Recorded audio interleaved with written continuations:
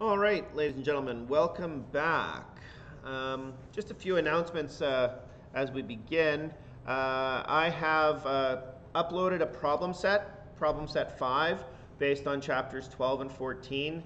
That is up on Blackboard, so you're free to go on there and start looking at that. We're pretty much going to finish chapter 12 today and start 14 on Friday.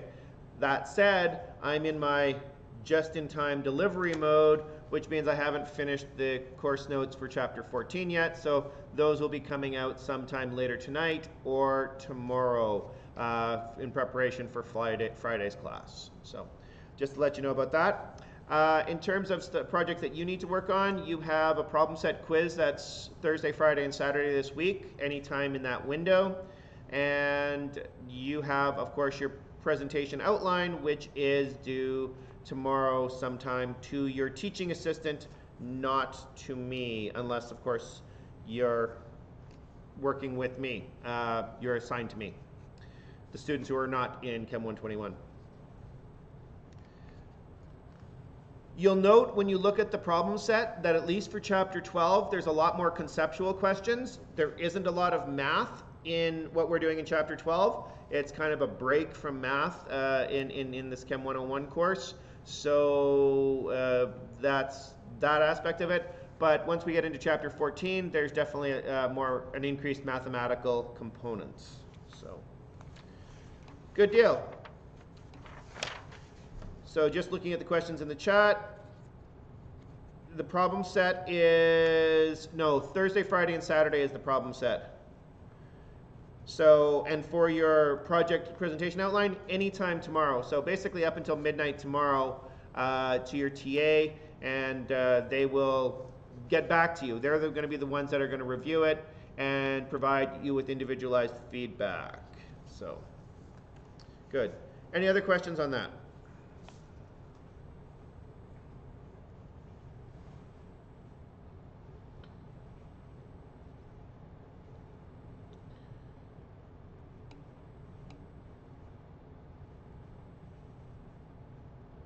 The problem set is not due at any time. It's the quiz that has to run Thursday, Friday, Saturday. So you have a quiz on problem set 4, and some of that material on problem set 4 you've already studied for because it was on your term exam. But the window for the problems, the term exam was only on the first half of the problem set, not the second half, and so you should be able to do quite well on this problem set quiz. Does that answer your question, Jane?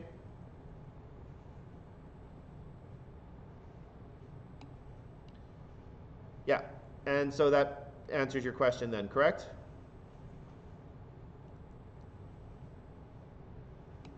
Good.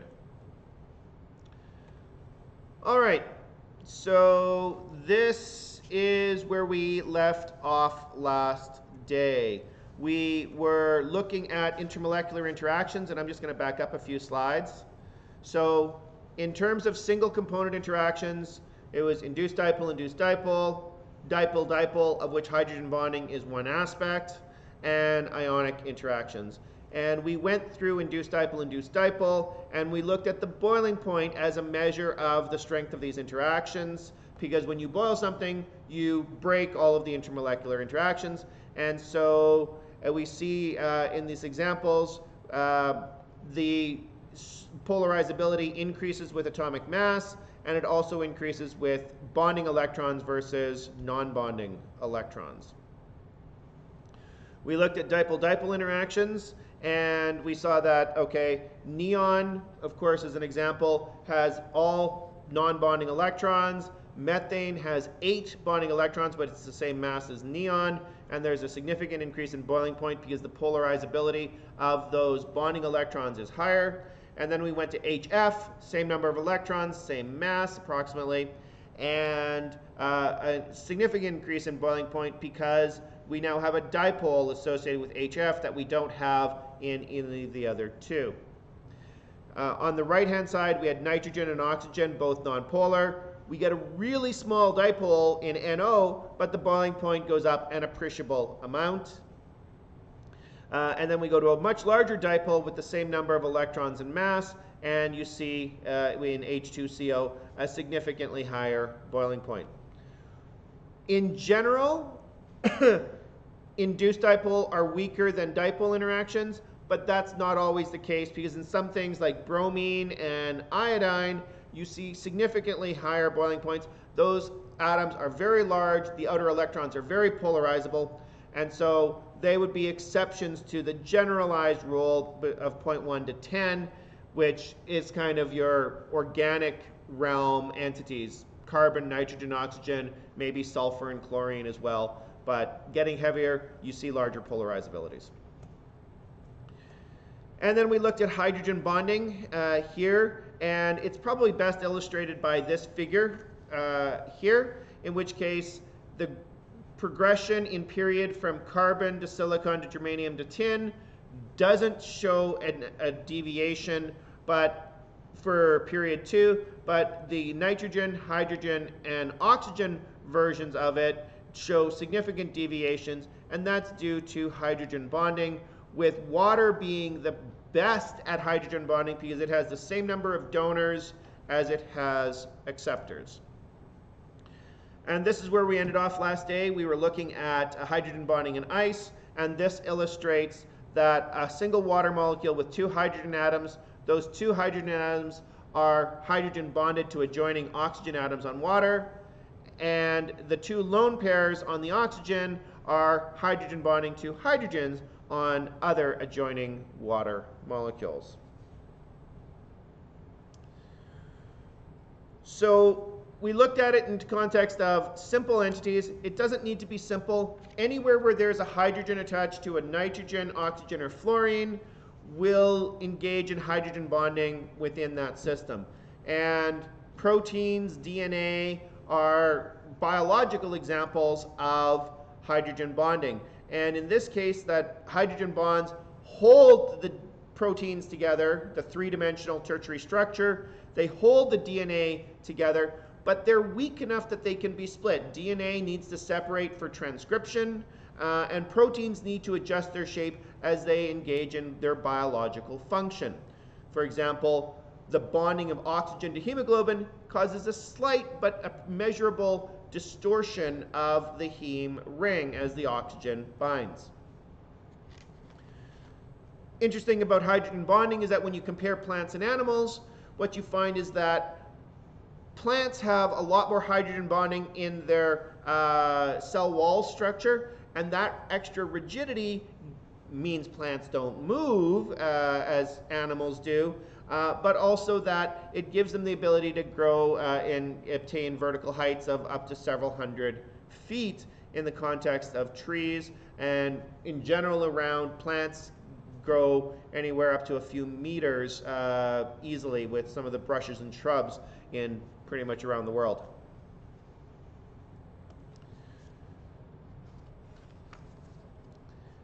This figure just gives some examples of hydrogen bonding in different contexts. The amide group in proteins engages in hydrogen bonding as we see here. So on one strand of protein, well, it's one long strand, but in one part of it, there's a hydrogen that's interacting with an oxygen and another part of it, and that holds those 2 strands in the same location with a little bit of flexibility for it to move and engage in biological function. And realize that those amide groups exist with every amino acid in the protein chain, and so there's a lot of hydrogen bonding that holds it together with its tertiary structure. When we were talking about cooking at the beginning of class, it is that hydrogen bonds that are broken up with the addition of heat. And that denaturation is what kills viruses and bacteria, which is why we get a fever when we're sick, but it also, quote, cooks food for us. On the right-hand side is DNA, and the 4 base pairs in DNA, adenine and thymine, come together with 2 hydrogen bonds, and guanine and cytosine come together with 3 hydrogen bonds, and every base pair in DNA has either AT or CG, and you have a lot of hydrogen bonding holding that double helix together. And finally, down in C, something a little bit smaller, if you have something that is carboxylic acid or carboxylic acid-like, as in the nitric acid, but the carboxylic acid orientation is amenable to hydrogen bonding with another molecule. So you have the double bond O accepting a hydrogen from another acid, and of course the acid donating, as you see here. You end up with a 6-membered ring, which is a good structure in the context of energy and simplicity and holding itself together.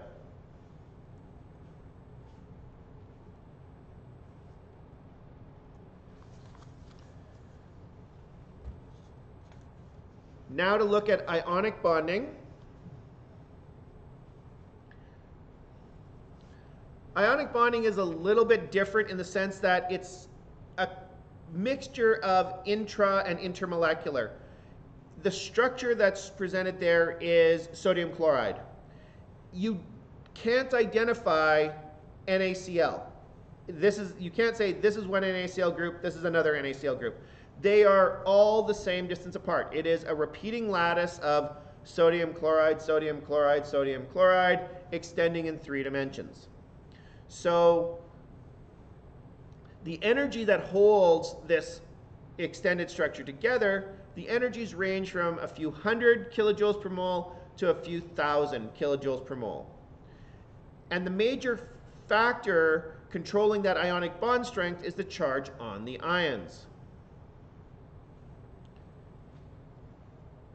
At the bottom, there's the equation E is KQ1Q2 over R. That's a physics equation that tells you what the interaction energy is between 2 charged particles.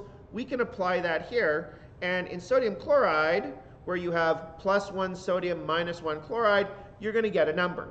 That's the interaction energy. If you now have +2 and -1, you can see that the energy is going to be larger. +2 -1 has a greater strength than +1 -1.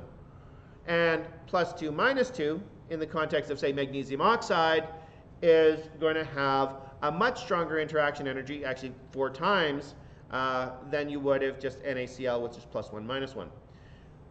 On the bottom of this is the radius. The radius plays a part. The closer you can get these 2 charges, the stronger it's going to be. So things that are bigger ions, like chlorine, bromine, iodine, will have weaker bond energies because they are bigger, which means they can't get as close, even though they're still formally -1 fluorine, chlorine, bromine, iodine.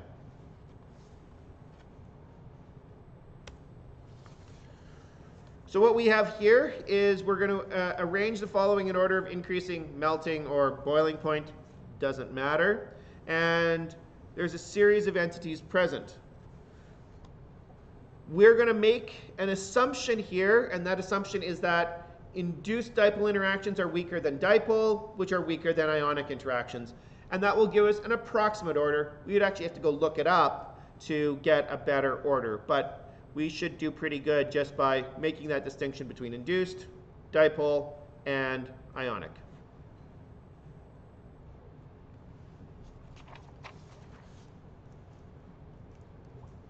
So to look at that, we have induced, we have dipole, and we have ionic. What I would like you to do is help me categorize these entities, either in the chat or verbalize where something goes. So just say, hey, this entity is induced, dipole, or ionic. Go for it.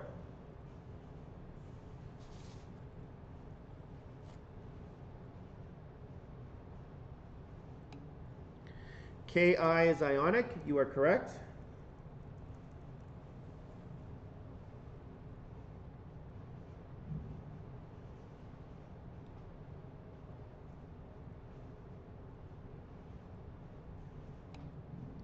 K2SO4 is ionic. You're going for the easy ones. Good.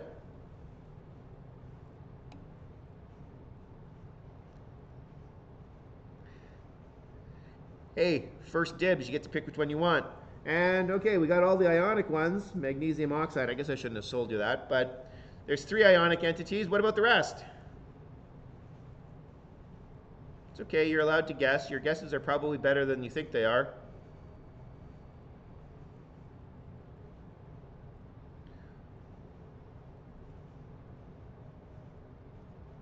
Anyone?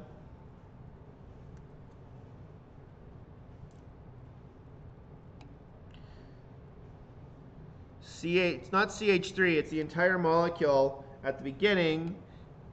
Neon is induced dipole. That is correct. H2CO has a dipole. Yes, it does. Considering it was just on a picture. NO2 has a dipole as well. Yes. The CH3, CH2OH. You don't have to type the entire thing in. What is the first one?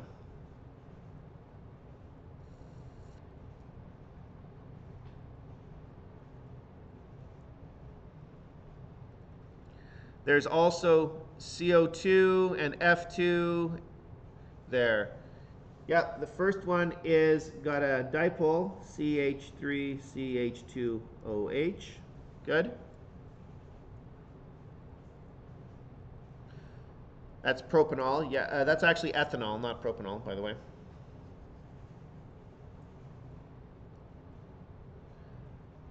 We're dealing with CO2 and F2. What are they? CO2 is induced. We've looked at that. Good. And F2?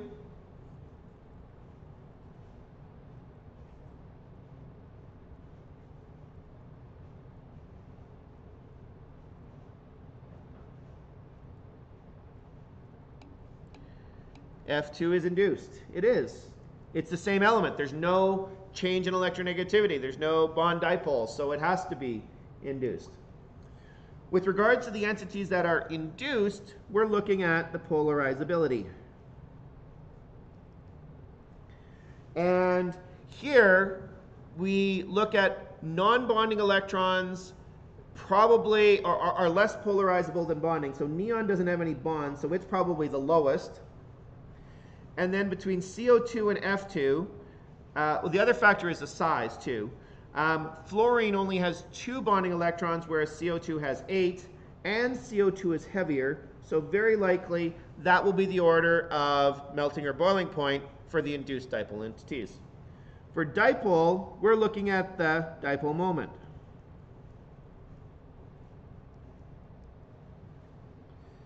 And where we have the dipole and the dipole moment, which one has the greatest dipole moment and why?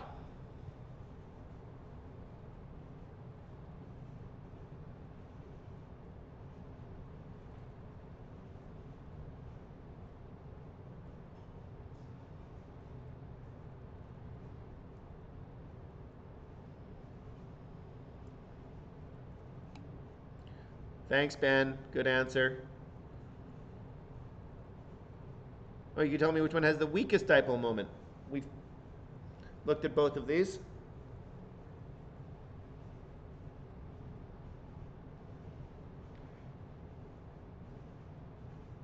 Does any of them have any special types of dipole moment?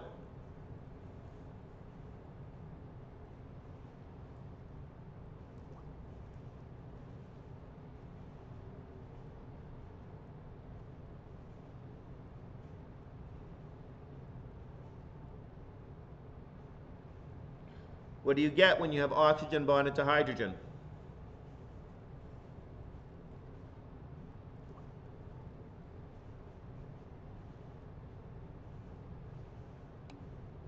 You have hydrogen bonding. Hydrogen bonding is generally strong, so that means if that's a strong form of a dipole moment, that's probably the highest in terms of boiling point. And in the context of the other two, NO2 is 2 fairly electronegative elements. So the difference in dipole moment between nitrogen and oxygen is pretty small. It is much larger for H2CO. So it's very likely H2CO, which have a larger dipole moment, just based on the difference in electronegativities, is probably going to be higher melting point, boiling point than NO2. And when we look at ionic entities, we're looking at charge. Which of these would have the greatest charges or the lowest charges?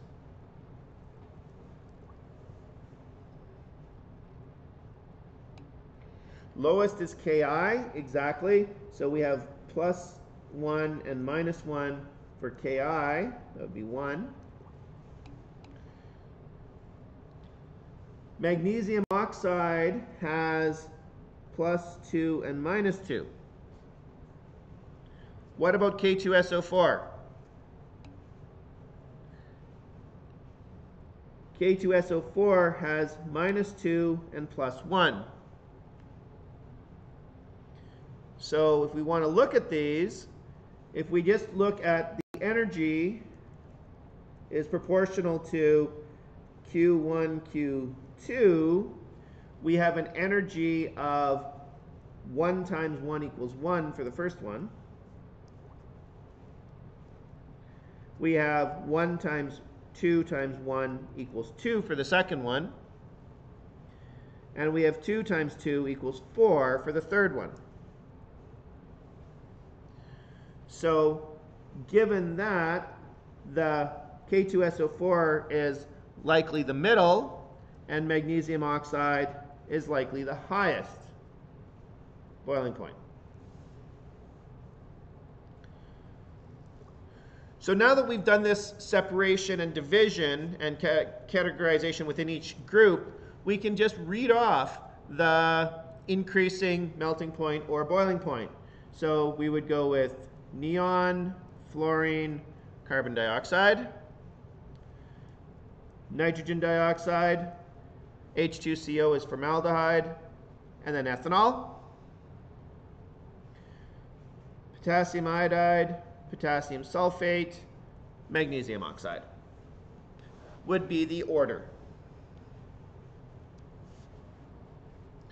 Good. Thank you for your assistance.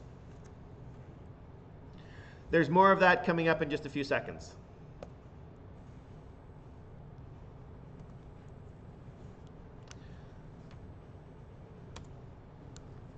So now we want to look at multi-component interactions. What happens when we mix two things together? So, when you mix things together, each of them is going to come in with their own interaction. Could be induced dipole, could be hydrogen bonding, it could be ionic interactions.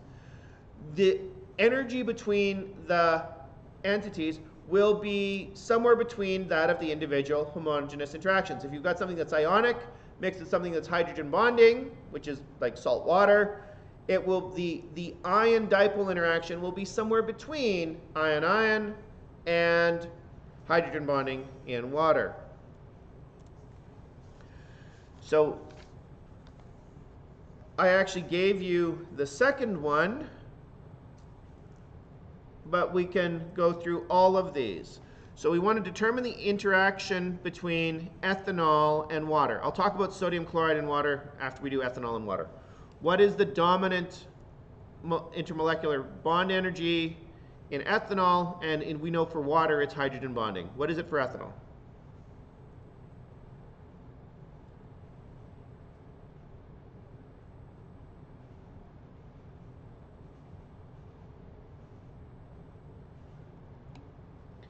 It's also hydrogen bonding, yes. So ethanol hydrogen bonds with itself, water hydrogen bonds with itself. It shouldn't make a difference. There is negligible difference in energy when you have ethanol hydrogen bonding with water or water hydrogen bonding with ethanol. And what we see in ethanol water mixtures is that they are completely miscible. We can have 1% ethanol, we can have 99% ethanol in water, excuse me, and we have that entire range. It's completely miscible. I talked about sodium chloride in water, and I just wanted to draw or illustrate what this is about. We have sodium chloride having an ionic interaction,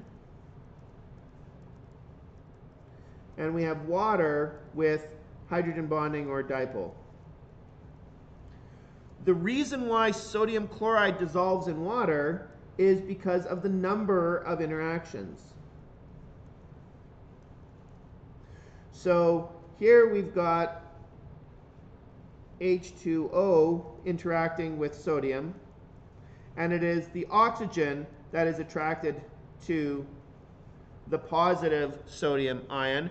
And we know from our discussion earlier about this that the sodium ions, or all ions, are hydrated. And so what I've just drawn on here is the hydration around sodium. Similarly for chlorine, it is the hydrogen that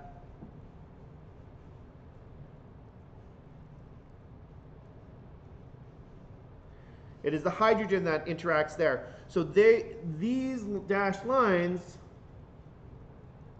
those are all ion-dipole interactions.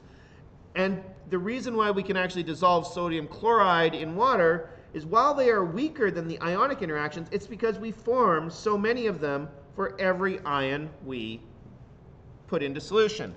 We form 4, 6, 7 ion-dipole interactions, and that balances out the ionic energy. At least it does for sodium chloride. So sodium chloride is soluble. Potassium sulfate is soluble. But once you get higher than that in terms of charges, magnesium oxide is insoluble. The charges of +2 and -2 are just too strong to overcome. You can't form enough ion-dipole bonds in order to dissolve magnesium oxide in water. Similarly with other highly charged entities. Rust, Fe2O3, okay, doesn't dissolve in water because of that. Al2O3, etc.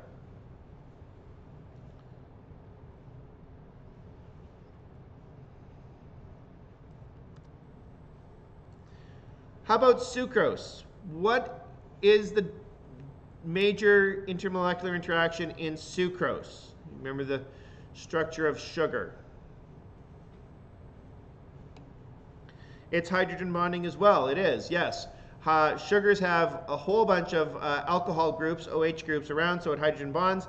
And so sugar in water is like ethanol in water, and you know that you can dissolve huge amounts of sugar in water. If you go to Tim Hortons, just listen to the person in front of you, order a quadruple, and that's a lot of sugar put into a poor coffee cup. How about oxygen in water? What do we have for oxygen in water? Excuse me.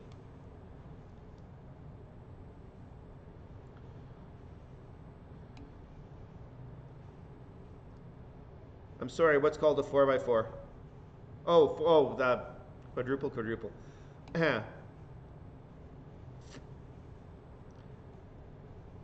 Whatever. It's an example. I've heard it called triple, quadruple, quad is what I've heard. Quad. Oh. Double. Oh, okay. Well, at least we're using the chat for something constructive. Oxygen and water. What is the intermolecular interaction in oxygen? We know water's hydrogen bonding.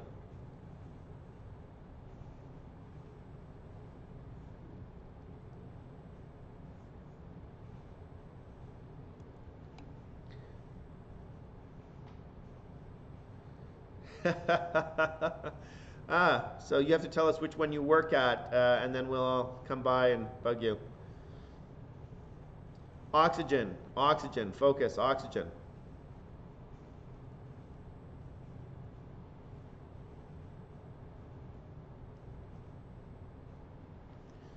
I would actually like, yeah, van der Waals, yeah, okay. More London forces, induced dipole. Oxygen doesn't have any intermolecular, any different atoms, so it can only have induced dipole interactions. Does oxygen dissolve in water? Yes or no? Does oxygen dissolve in water like salt dissolves in water or sugar dissolves in water?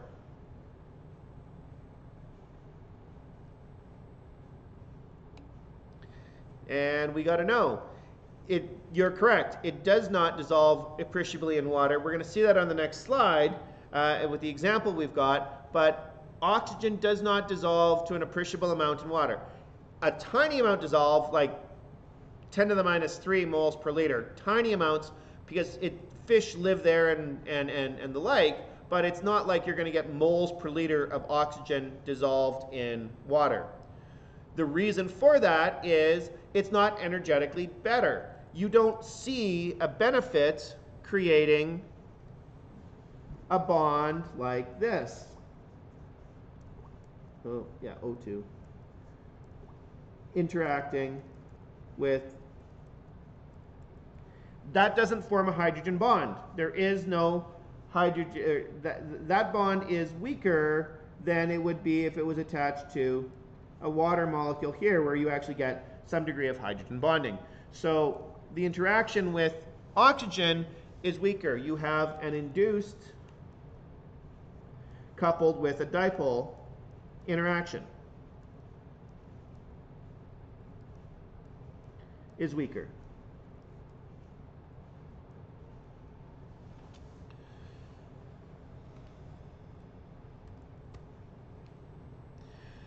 And finally, carbon dioxide in water. Does carbon dioxide dissolve in water?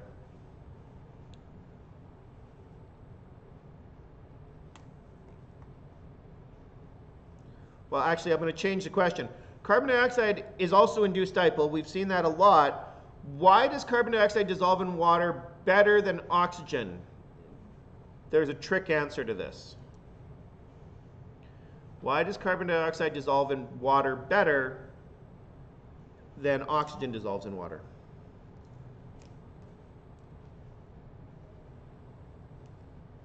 Anyone?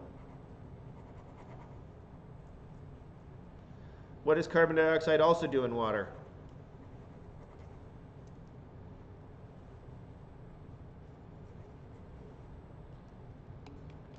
It reacts, it carbonates. So carbon dioxide would dissolve to about the same extent as oxygen, except it happens to react with water to form carbonic acid. So you can't make a direct comparison between the two, because carbon dioxide has other ways of interacting with water.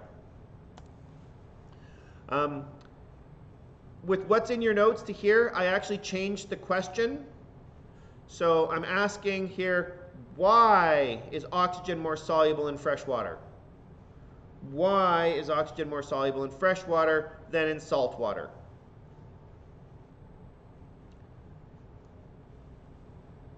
Anyone have any suggestions? Even though oxygen's sparingly soluble, like this is micromoles per liter, 400 micromoles per liter, so it dissolves to a very small extent. Excuse me. But why does the solubility go down as you increase the salt concentration? Anyone? Because it's not saturated with salt, but you're on the right track.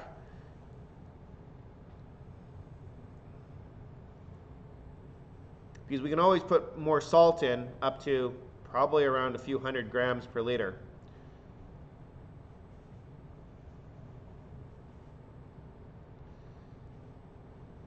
So when we look at this,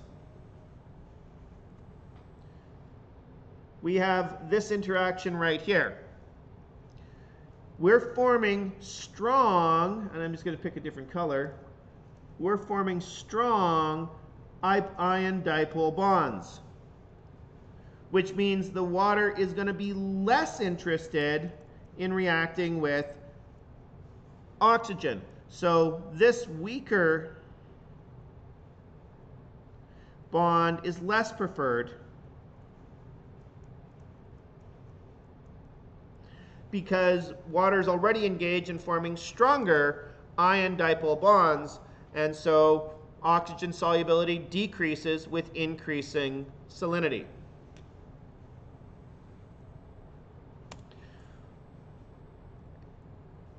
And using our similar arguments, why does oxygen solubility decrease with increasing temperature? We see that at 0 degrees Celsius, solubility is highest, and by the time we get to 50 degrees Celsius, it is literally 1/3 of what it was previously at 0. Why is that the case? Why does oxygen solubility decrease with increasing temperature? What does increasing the temperature do?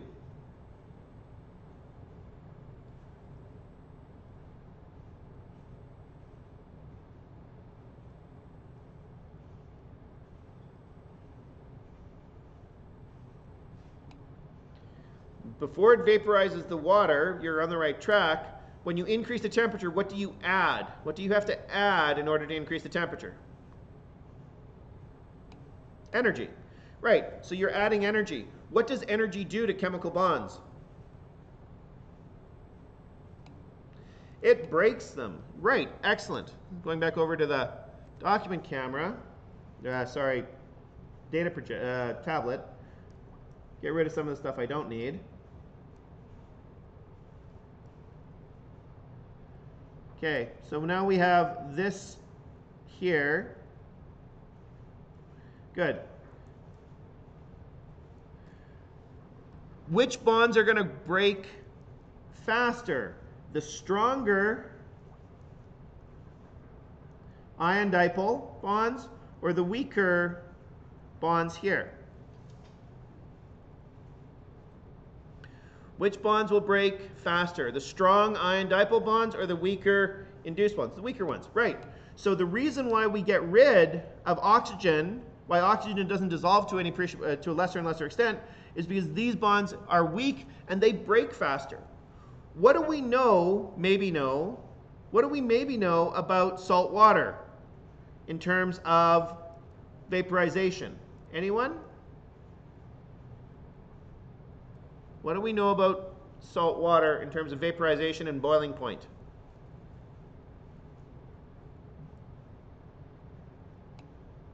It has a higher boiling point, and the reason it has a higher boiling point is explainable with this. We're forming stronger bonds here, and those stronger bonds take more energy to break.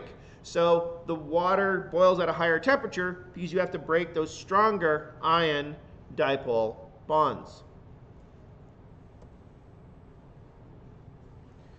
Good.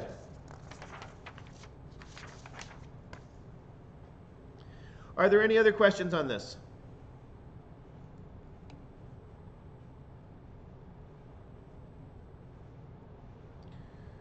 So the question is, so adding salt to the boiling of spaghetti water makes it boil slower. The amount of salt that you add does an inappreciable amount. It doesn't change the boiling point, maybe by a 10th or a 100th of a degree. It doesn't affect it at all. Adding salt, yes, Gordon Ramsay lied.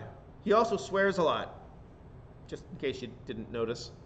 What adding salt to boiling water does, actually, it actually adds flavor to the spaghetti.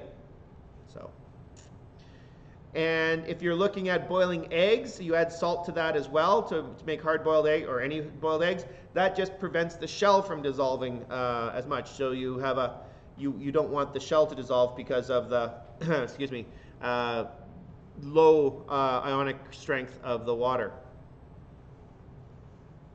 Good. Other questions?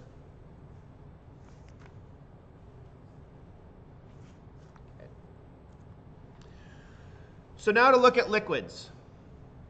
Within liquids, there are two types of interactions that control the properties of the liquid.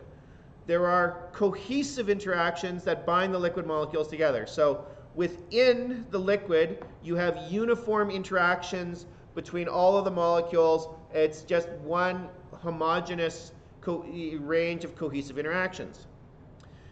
At the surface, the adhesive interactions between the liquid and the surroundings could be air or it could be the surface container, will depend. Sometimes the interactions are weak the interaction with the surroundings are weaker, such as in this case with air.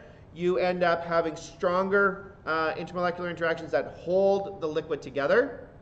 And that leads us to the idea of surface tension that holds the droplet together with and minimizes contact with the surroundings. On the other side of it, these interactions could be stronger. And on the stronger side of interactions, we see in this case, if this is water in glass, we see wetting of the surface and a positive meniscus formed there. So the cohesive interactions bind the liquid together. The adhesive interactions with the surroundings could be stronger or weaker than that of the cohesive interactions. I mentioned surface tension previously. Surface tension is the cohesive interactions of the liquid forming a barrier between the liquid and its surroundings. Now, if we think about a water droplet in air, to minimize the area between the liquid and the surroundings, we end up forming a drop. A sphere has a minimum of surface area, and the surface tension draws it into a droplet form. That also occurs on different surfaces. If the surface is something that it doesn't interact with well, i.e. it's low adhesive interactions, you see it wanting to avoid contact with the surface, and you see water beading on the surface, and you get a large contact angle as presented there. If, however, the surface is similar, i.e. it's polar, then the water will actually wet to the surface, because the adhesive interactions and the cohesive interactions are about the same, so it doesn't matter whether it interacts with the surface or it interacts with itself, and you see a wetting to the surface.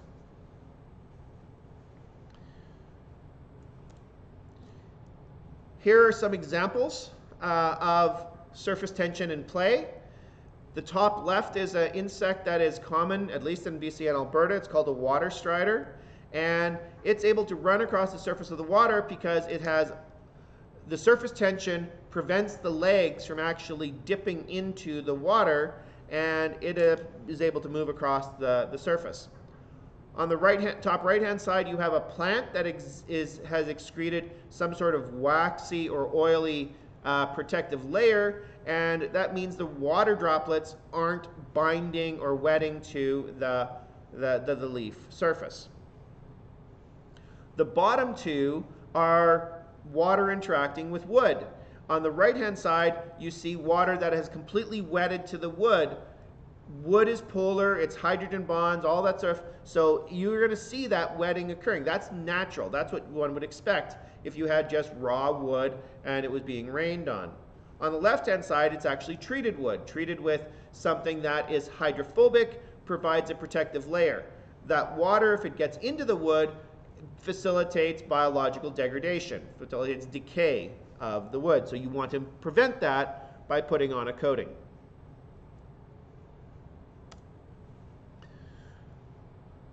So in this example, we're looking at a nonpolar liquid such as gasoline. What will it do on a polar surface? And I've actually answered that from the picture, but what will gasoline do on a non-polar surface? And we'll talk about both in just a few seconds. Will gasoline wet to a nonpolar surface, or will it bead on a nonpolar surface? Go for it. Wet or bead? Benjamin says wet. Why do you say wet? Okay, never mind. We're getting the answer through other people. Good. It's nonpolar. Gasoline doesn't have really strong cohesive bonds in itself. They're nonpolar, barely holding it together. It wets, as we see in the picture here, it wets to water because the hydrogen bonding, or the dipole in water, is positive interaction with the induced dipole that's in the gasoline. So it's a stronger interaction with water than it is in the gasoline. So you see it wetting to the water surface as presented here. A nonpolar surface will have the same strength as the nonpolar surfaces in gasoline. So it'll actually wet to a nonpolar surface as well.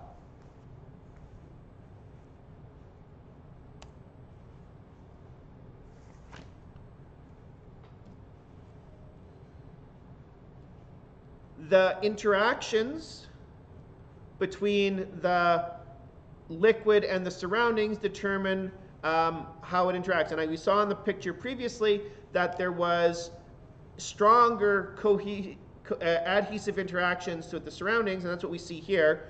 The interactions with the wall of this, well, it's a capillary, it's a tube, are stronger than they are cohesively, and you see it moving towards the surface. As you make that tube smaller and smaller and smaller and smaller, the strength of that, the energy is the same, and it actually is able to draw more and more liquid up that capillary tube. This is the basis for the transportation, or partially the basis for the transportation of fluids in plants, how wax is drawn up by the candle wick, and how paper towel soaks up spills. You see, you see the fibers of the string or the fibers of the paper towel absorbing the water or whatever it is, wax, the molten wax, and drawing into the fibrous material itself. So capillary action can actually extend for several centimeters and longer under the right conditions. In the context of some types of chromatography, not all, but some types of chromatography, which if you continue in chemistry and take Chem 210, we'll talk about chromatography at length, but there is an interaction between the substance and the carrier it's on. So you may have done chromatography where you've taken some colored pens, and with these colored pens you've made dots on a piece of filter paper and then ran probably water or a solvent over top of it, and it separated the chemicals in the pens into the constituent colors. You could also have done that with M&Ms in filter paper, coffee papers, and you see the colors that go into the dye that forms the M&M. Not everything has a stronger interaction with the surroundings. Some chemicals and some surfaces have a weaker adhesive interaction. So here's an example of mercury. Mercury has much stronger cohesive interactions, weaker adhesive interactions, and so you actually have a negative meniscus for mercury, and in the one on the right is water. There's a positive meniscus for water because it interacts better with the glass than it does itself. If you were to put water into some types of tubing, Teflon tubing, some plastic tubings, you're going to see a negative meniscus there because water doesn't interact with the nonpolar surface of the plastic tubings. And given the time, it looks like that's where we can finish off for today. Does anyone have any questions?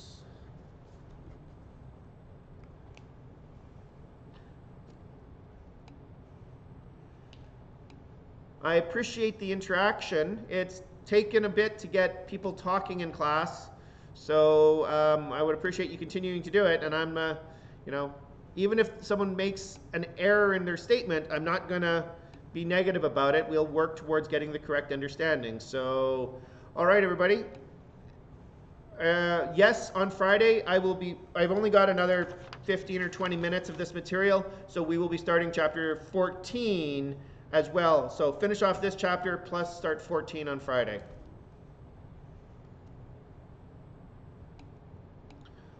All right, good deal. So have a great day, and don't forget you've got stuff to do before next day. So take care. Have a good day.